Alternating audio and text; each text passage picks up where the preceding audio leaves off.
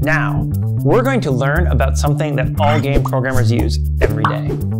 They're called events. An event tells your program to listen for when something happens, and then when it does, the game performs an action. Some examples of events are listening for a mouse click, or an up or down arrow key, or even a tap on the screen. Here, we're going to make the actor say something when the player clicks on it. We will use the when click block and attach the say block to it.